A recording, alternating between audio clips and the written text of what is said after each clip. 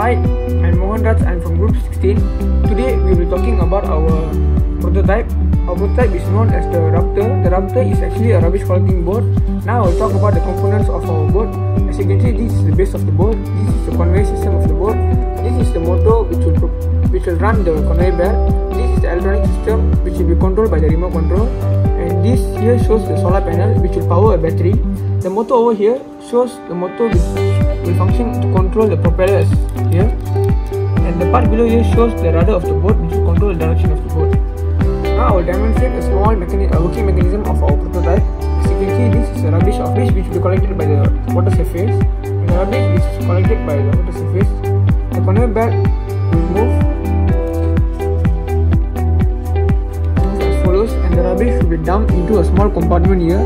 The compartment here represents the trash bin. When the rubbish is full, the trash bin can be dumped to remove the collected rubbish.